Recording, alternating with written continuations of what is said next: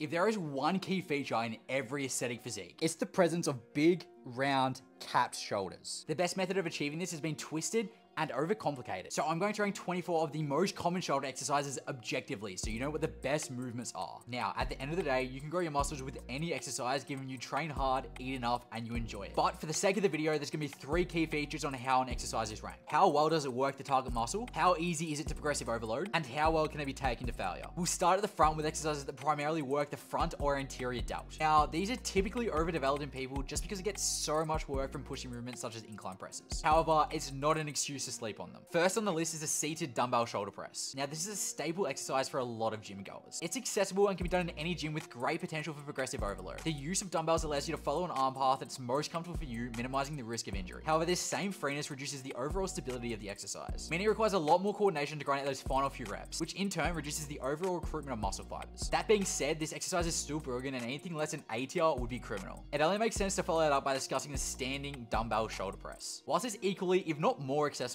adding the variable is standing to this exercise is going to introduce a large workload for your core, and the recruitment of those muscle fibers in turn will drop. Simply look at it like if you were to overhead press the same weight standing versus sitting down, you're getting a lot more reps out of your sitting down. This is a D tier movement. And whilst we're on the topic of standing, we might as well address the standing barbell press. People get their feelings hurt a lot when I say this, but for the exact same reasons as the standing dumbbell press, if you're trying to grow your shoulders, this is a D tier movement. Okay, seated barbell shoulder press. Like this standing versus seated dumbbell shoulder press, if you're trying to grow your shoulders, this seated variation is superior in every way. Way too many people value working their core in hypertrophy exercises. If you want to be an athlete, that's completely fine. This list just probably isn't for you.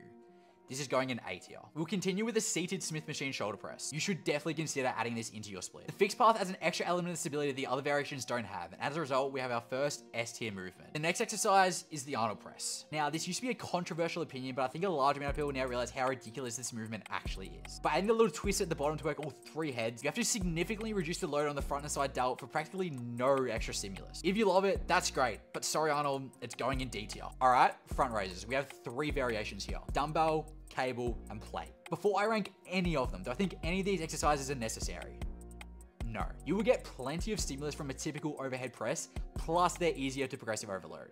But if you do want extra work, they're not horrendous. We'll start with dumbbells. It's going to work the front delt, and you can take it to failure. I just don't think it's worth it though. B tier. Cable front raises. Easier to progress on with constant tension. I think they're a step up from dumbbells. I'll put it in A tier. Plate front raises. Now this looks cool, but it's actually just silly, and the max weight you can do is 20 kilos. Stick to dumbbells if you don't have cables.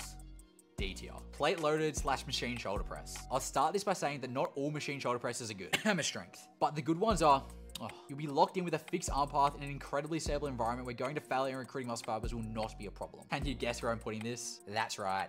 S tier. That's the front delt done. Instead of going from the front to the back, I thought I'd jump from the most overworked to the most underworked, the rear or posterior delt. I rarely trained this head of my deltoid for the first year of my gym journey, and as a result, my shoulders look trash. Now, I attribute a lot of that to the fact that it's very hard to connect with rear delt exercises for me personally. But if you want Boulder shoulders, having a popping rear delt will take you a long way. We'll start with the most accessible, a dumbbell rear delt fly. You can do this exercise easily in literally any gym, and it targets the rear delt, meaning it's a pretty damn good exercise. The technique and coordination requires a little bit of practice, but with time, this can easily become a stable exercise if you want some juicy rear delts. I'm giving it a B only because I think there are better options. All right, face pulls. In a similar vein to before, very accessible. The only problem is, as you continue to progress and get stronger, the more difficult this exercise becomes to perform. The demand to stabilize goes up, and you either have to use a heap of core or start doing some Sam Sulek bench setup. Either way, I just think it's not ideal, and as a result, I think it's a C tier. The reverse pec deck. Now, most gyms should have a pec deck, and if yours doesn't, I'm truly sorry, because this is truly one of the better rear delt exercises. It's seated with a fixed path, meaning all effort can be focused on targeting those rear delts. The stack typically allows for easy progressive overload, as you can boost the weight in small increments, and you really shouldn't have any issues going to failure. S tier. Rear delt row. Okay, so this is more of a back / pull day exercise, but it's still great for your rear delts, just like any upper back movement will be. A row like this will be super easy to progressive overload on, and going to failure will be pretty easy as well. I would put it in S tier, but the involvement of the traps and the rhomboids will probably take away from the overall motor unit recruitment of the rear delts, so it's getting an A tier. Rear delt skiers. These are like a combination of a dumbbell rear delt fly and a row, and they're pretty good. If you struggle with my muscle connection for the rear delt, this is an exercise worth trying. It's a solid A tier. All right, and the last rear delt exercise, the rear delt cable fly. Perhaps considered by many as optimal, this variation for the rear delts is quite exquisite. You have the constant tension and the easy progressive overload from the cable, the adjustability to create whatever arm path you desire, and the accessibility of only needing a cable machine. I don't personally connect with it, but I can recognize its greatness. S tier. All right, that's the rear delt done. Now it's time for what you've been waiting for. The big boys. The one head that will bring you wide, thick shoulders. The side delt. We'll start simple with a dumbbell lateral raise. There are 3 main variations: chest supported, seated, and standing. We'll go from worst to best. The standing dumbbell lateral raise has got to be the coolest looking exercise in the gym. Your shoulders look huge, and quite honestly, you feel awesome. However, it's also the most cheated. Majority of people will bounce their reps out and use way too much trap involvement. I think it's the worst out of the 3, but it's still a B tier. Next, the seated dumbbell lateral raise. By taking a seat, you remove a large amount of the core requirements from this exercise, allowing you to be a lot more isolated for the side delt than if you were standing. It's an A tier exercise. Now, let's take it up a notch. Chest supported dumbbell lateral raise. Here, you're isolating the side delt as much as you can while still using dumbbells. Mode unit recruitment would be very good, and the only thing holding it back from making an S tier is it can be very hard to progressive overload with dumbbells. So it's an A tier, but it's above seated. Barbell upright rows. Now, this cops a lot of hate and demonization online. People will love saying it will destroy your shoulders and cause injuries. Are they wrong?